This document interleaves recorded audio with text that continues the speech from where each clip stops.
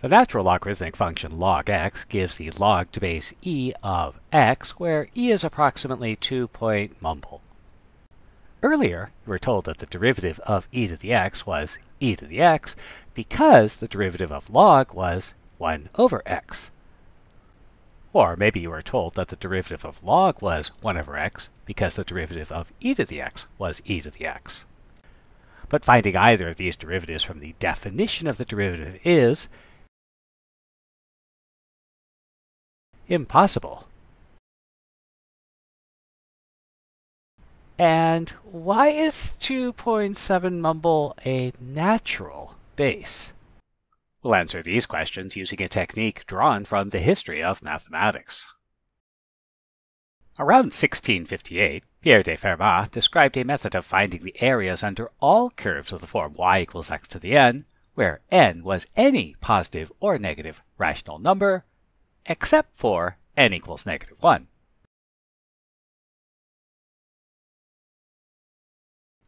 We can still apply Fermat's method to find the area under the curve. Let L of t be the area bounded by the graph of y equals 1 over x and the x-axis over some interval. We'll choose some n and let r be the nth root of a, then partition the interval using the geometric sequence 1, r, r squared, r cubed, and so on up to r to the n, which will be equal to a, and then form our upper or lower or left or right rectangle. We'll start with the lower rectangles.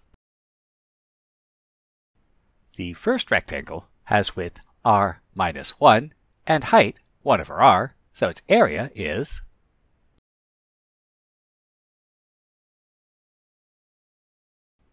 the second rectangle has width r squared minus r, which is r times r minus 1, and height 1 over r squared, giving area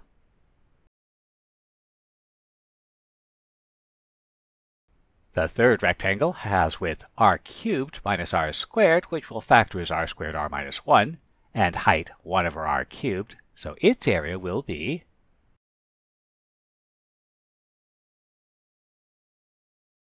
and there's n of these rectangles, so the total area of all the rectangles will be, and since r is the nth root of a, we can rewrite this without having to rely on r. Assuming the limit exists and equals the area, this gives us the following result. For a greater than or equal to 1, L of a is strictly greater than, for all whole numbers n, with L of a the limit of the expression as n goes to infinity. All we need to do is find the limit as n goes to infinity. Unfortunately, none of our usual methods allow us to find the limit. Now, not knowing the answer would probably stop a normal person, but mathematicians are not normal people, and so a useful idea to keep in mind for math and life is continue even if you don't know the answer.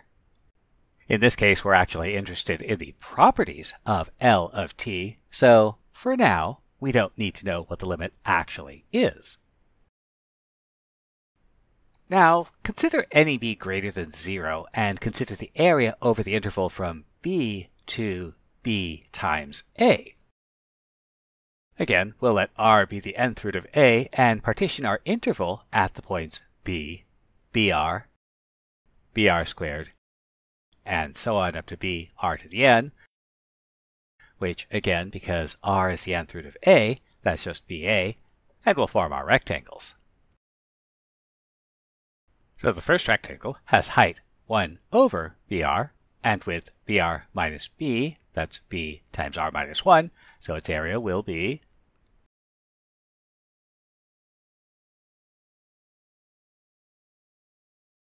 the second rectangle has height 1 over br squared, and width br squared minus br, that's br times r minus 1, so its area will be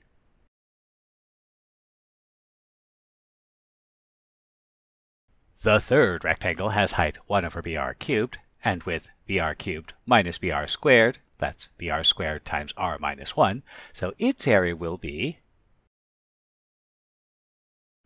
And so the total area of all the rectangles will be, and again we can rewrite that using r as the nth root of a, but this is just L of a again, giving us the result for b greater than 0, the area under y equals 1 over x over the interval from b to ba is just L of a.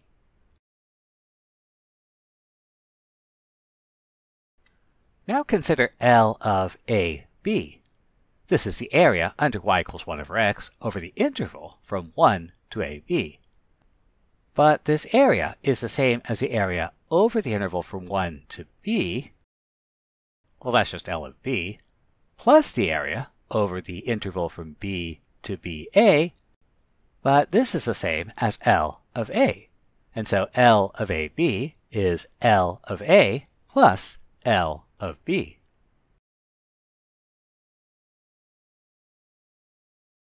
And so L of t is a function that has the property that L of the product AB is the sum of L of a plus L of b for all a and b greater than 1.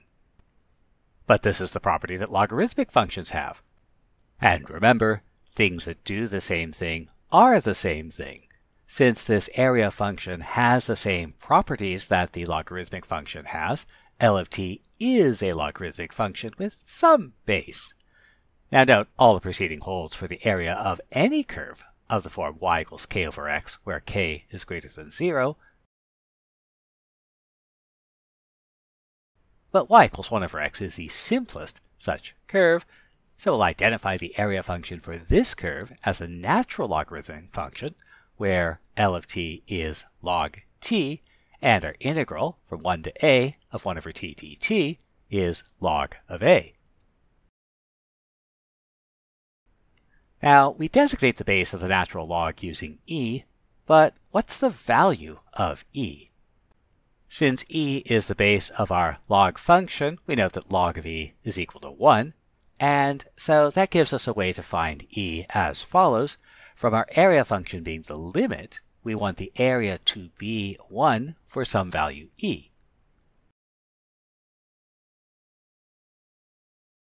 Now, for all n, the total area of all the rectangles will always be less than the actual area, so we have our inequality. And we can do a little bit of algebra. And this gives us an upper bound for e.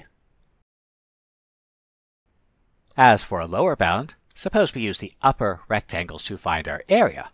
Then the first rectangle would have height 1 and width r minus 1 for area. The second rectangle would have height 1 over r and width r squared minus r for area.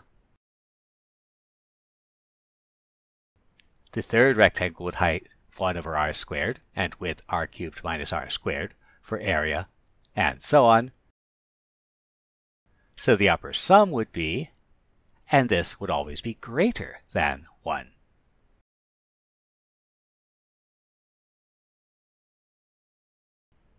So again, doing a little bit of algebra, we can find a lower bound for e. And so e is between two expressions, and we'll apply the squeeze theorem backwards. Ordinarily, we'd use the squeeze theorem to find a limit, but we know the limits exist and they're both equal to e, and so we can define e as the limit as n goes to infinity of, and while we could do this, because e is either limit, we usually define e to be this limit.